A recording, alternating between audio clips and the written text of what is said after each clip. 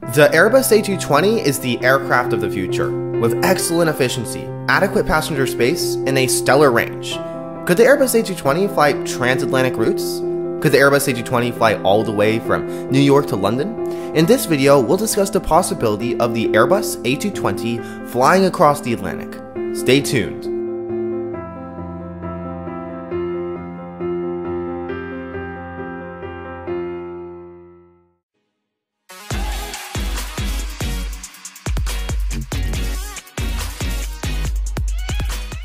Imagine a world where you could board a small 120 passenger aircraft to fly across the Atlantic Ocean. Is that really a commercial possibility? While business executives may have experience traveling in small jets across long stretches, will this become a reality for you and I?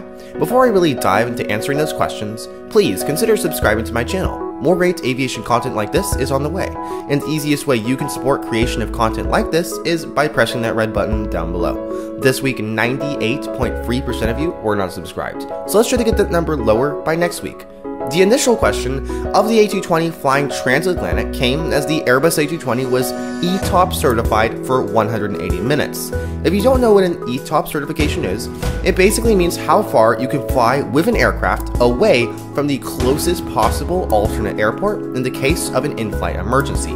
The A220 was given a 180-minute certification, which would theoretically allow the possibility of New York to London flights. For context, the Airbus A220 with the furthest possible range, the smaller Dash 100 variant, can fly 6,390 kilometers on a full tank. Traditional way to route a flight from London to New York is at around 5,550 kilometers. Even the slightly larger Dash 300 could accomplish such a feat, with 6,297 kilometers of range.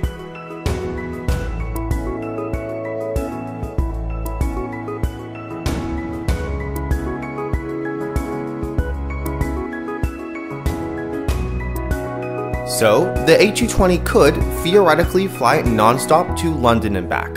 What about other European destinations similar to Paris? Well, the traditional routes, as calculated by air miles, would be at about over 5,800 kilometers. This would be a one-way trip from JFK to CDG in Paris. While this route is technically feasible, it's cutting close to the limits of what the A220, as configured right now, can handle. Thus, the safest bet for the A220 will be routes into Ireland or the UK. Routes into France are definitely possible, but just seem less likely given the current circumstances. However, the next question we need to ask is this. While these routes may be technically feasible, are they actually profitable? Will airlines really want to fly just 120 passengers across the ocean?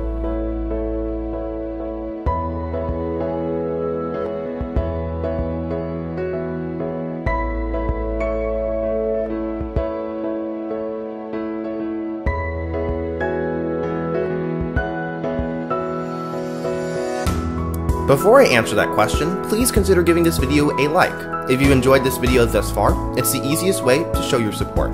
Ultimately, it really depends on the airlines, the market, and the routes. I see little possibility for mainstream airlines flying hundreds of small A220s into large hubs like London Heathrow. Those types of routes are made for large, massive wide bodies like the 777, not small aircraft. Those routes are high density, and airlines probably won't want to use anything but something like a 777 or a Dreamliner. However, there does seem to be a possibility of the A220 flying into smaller airports like London City. Imagine British Airways replacing their legendary London City, Shannon to New York route with the A220. What was previously carried out by an A318 AB bus could now be flown by a much more efficient narrowbody. Other new point-to-point routes could also be actualized with the A220. Routes from New York or other New England cities could go all the way to Manchester, Edinburgh, Galway, Liverpool, Glasgow, Birmingham, Sheffield, and more. The Airbus A220 could be an efficient way to redirect significant portions of hub traffic into smaller but more direct point-to-point travel.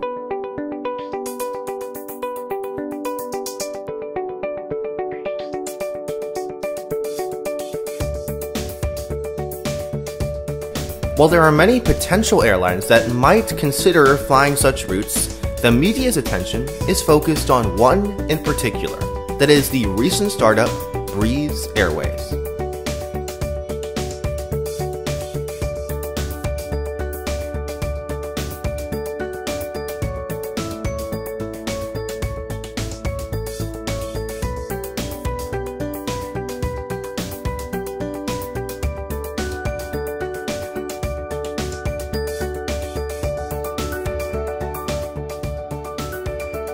Breeze's CEO, who also happens to be the founder of JetBlue, has made some interesting comments on what routes he's willing to fly into Europe. While he mentioned that flying from New York or London is not in the books, flying from smaller underserved markets like Burlington, Vermont to cities in England or Northern Europe could most definitely be a possibility. He did mention that he'd want to add extra fuel tanks into the A220 to make more routes possible, which begs another question. Is an A220 XLR possible?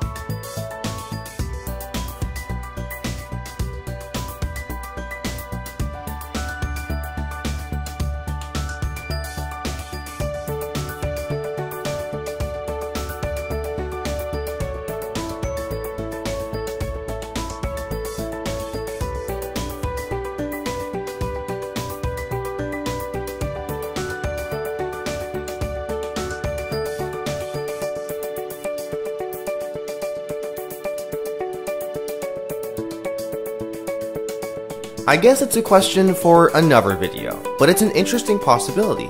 If this video gets 50 likes, I'll make a video covering that hypothetical. Breeze seems the most likely to try and fly transatlantic routes with the Airbus A220, but who knows when that will become a reality. Will they wait for an A220 LR or XLR to be produced? Let me know what you think down below in the comments. If you enjoyed my content, I'd like to let you know of an exclusive opportunity to support creation of my content. If you'd like to support the channel, you can become a channel member. For showing your support, you'll get access to extra old content, shoutouts and videos, exclusive perks, recognition on my Discord server, exclusive chats with myself, and control over what videos I produce. Find out more by clicking the banner on your screen or in the description of this video. My Discord server is now available for any of you to join, so make sure to do so by going to the pinned comment down below. That's it for this video. I'll see you in the next.